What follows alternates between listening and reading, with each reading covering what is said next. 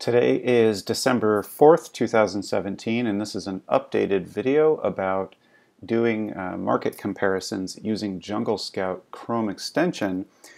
Since the last video I filmed, which was in September, we've made a couple of advancements, and Chelsea and I had a chance to go to China and meet with suppliers and do quite a lot of product comparison and sourcing. We would go to the Canton World Market in the day, and we would look at products. We'd come back to our hotel and use Jungle Scout, and we kind of developed a good little system.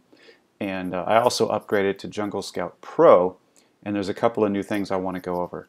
So if you haven't watched the previous video on doing the opportunity search, watch that one first because it covers the whole process.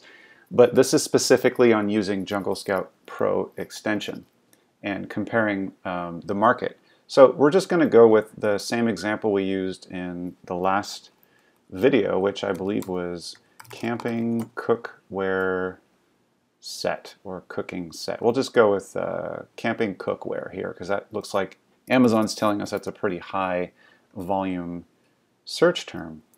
So obviously, just kind of repeating what I said in the last video, make sure this is set on all departments. Type in your high volume search term. That does definitely pertain to your product. You don't want it too niched down. I've been correcting a couple students on this recently where they have very, very niched search terms.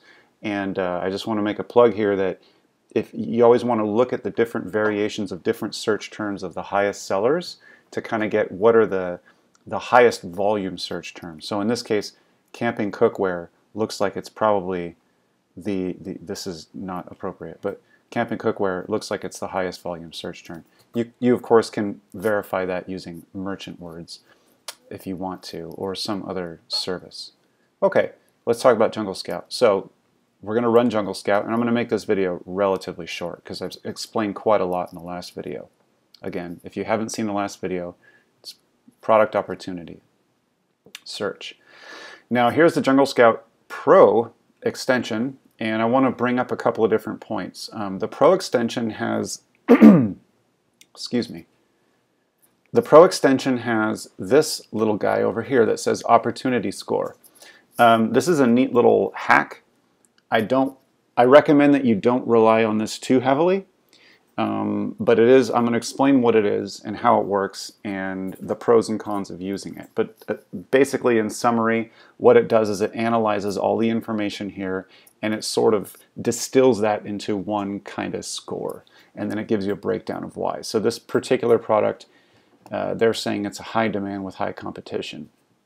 So just based on that, I wouldn't even look at this product, except for you want to actually make sure that the search terms, sorry, the search results that you're getting are 100% applicable to the search term. So for example, this LED camping light, that has nothing to do with camping cooking set. So we would just eliminate that. So over here on the side, the first thing I want to do is go through every one of these and remove, using that little X, remove anything that is not applicable to what I'm actually comparing. Make sure that these search term results, these product listings, do in fact match what I am considering selling on Amazon. It doesn't take very long. All you got to do is hover over these.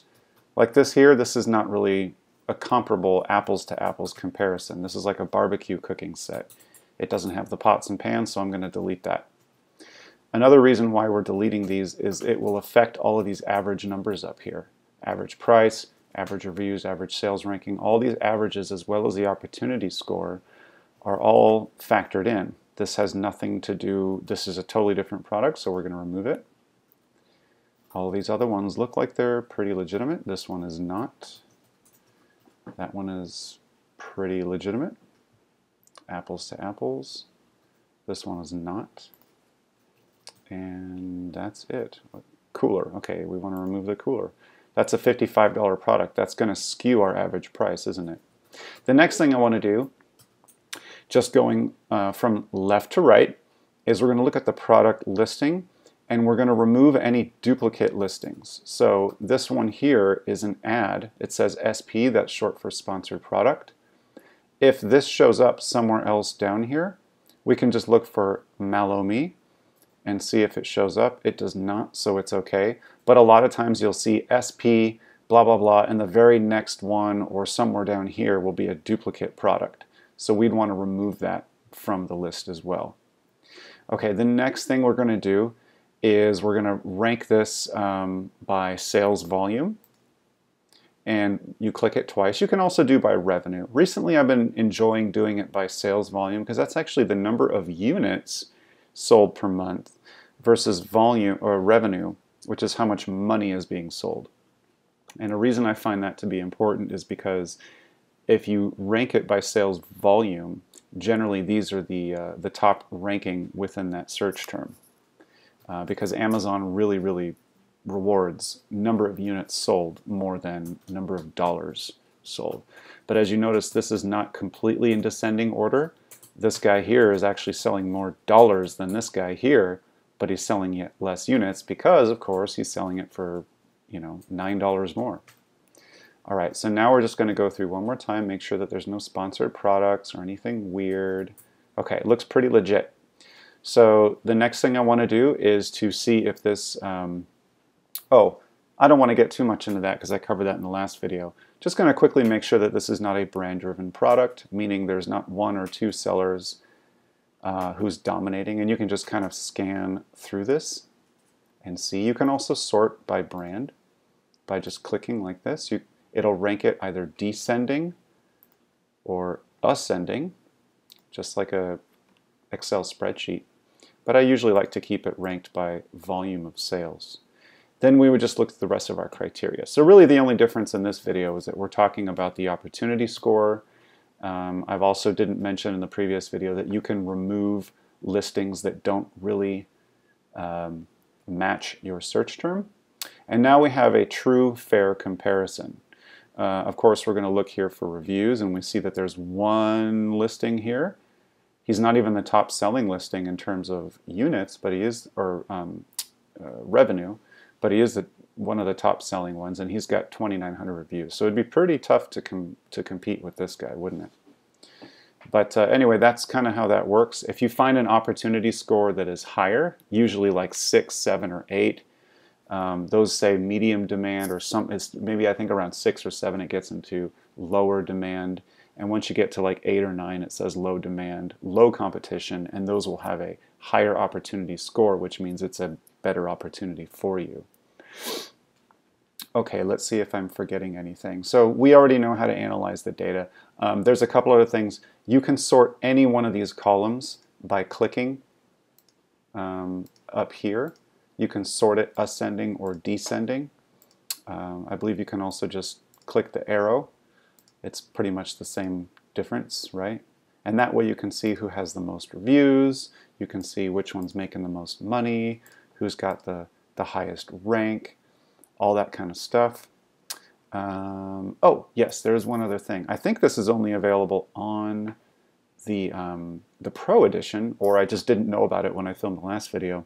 You notice that some of these price, rank, and sales, if you hover over that, you can actually look at the history. So this is really interesting, and this is important.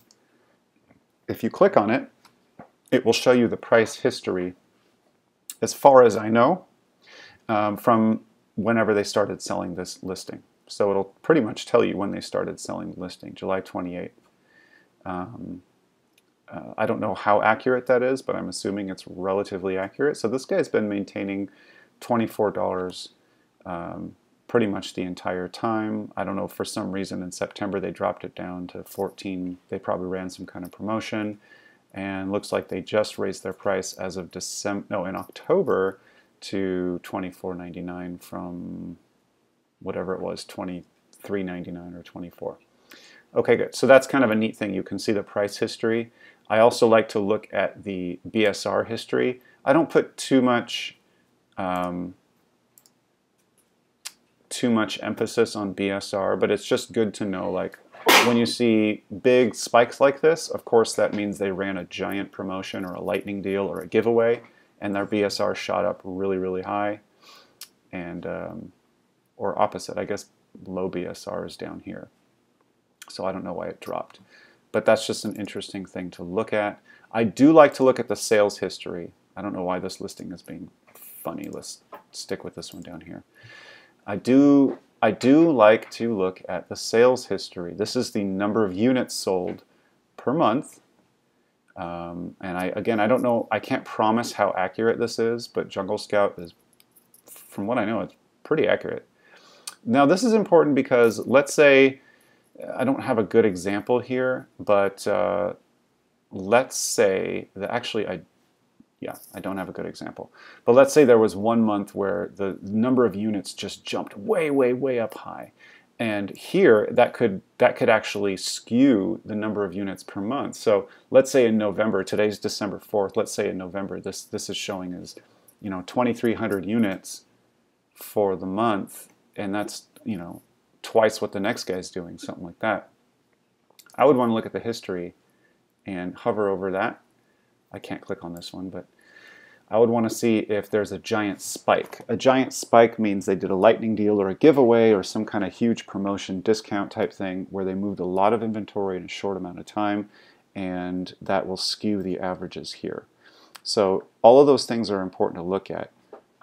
Revenue is not clickable, so you can't see a history on that, but it's sales, rank, and price are clickable where you can see those histories.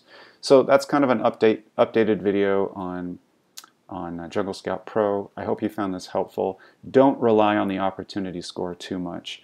Remove the listings that are not relevant. Definitely remove any duplicate sponsored ads. Make sure that these averages up here truly reflect the type of product, the same size, similar size, volume, all that kind of stuff that you're considering selling.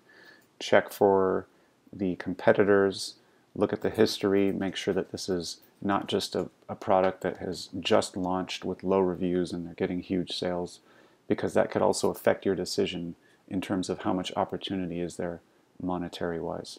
Okay, thanks for watching.